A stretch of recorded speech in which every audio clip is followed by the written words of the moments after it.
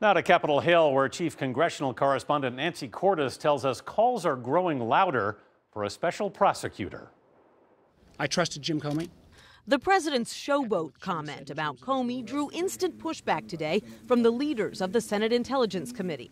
I found him to be one of the most ethical, upright, straightforward individuals I've had the opportunity to work with.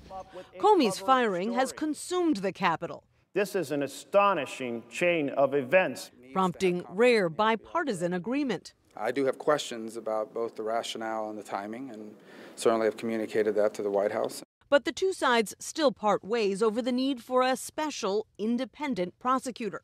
We need the support of Republican members of Congress. Utah Republican Orrin Hatch. Every time we have any controversy around here, they want to call for a special prosecutor. We have a Justice Department that's very capable.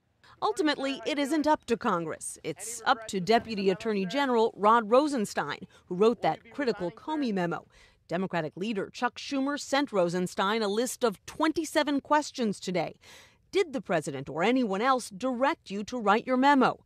Were you aware when you drafted it that it would be used to justify Comey's firing? Rosenstein came to Capitol Hill today, not to answer questions, but to meet with the leaders of Senate intelligence.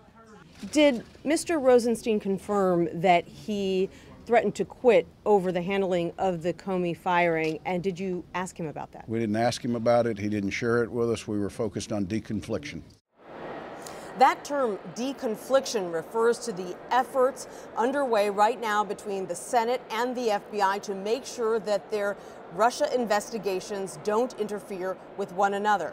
Anthony, late this afternoon, the Senate's majority leader invited Rosenstein to come back to the Capitol next week to brief the entire Senate behind closed doors. Nancy Cordes, thank you, Nancy.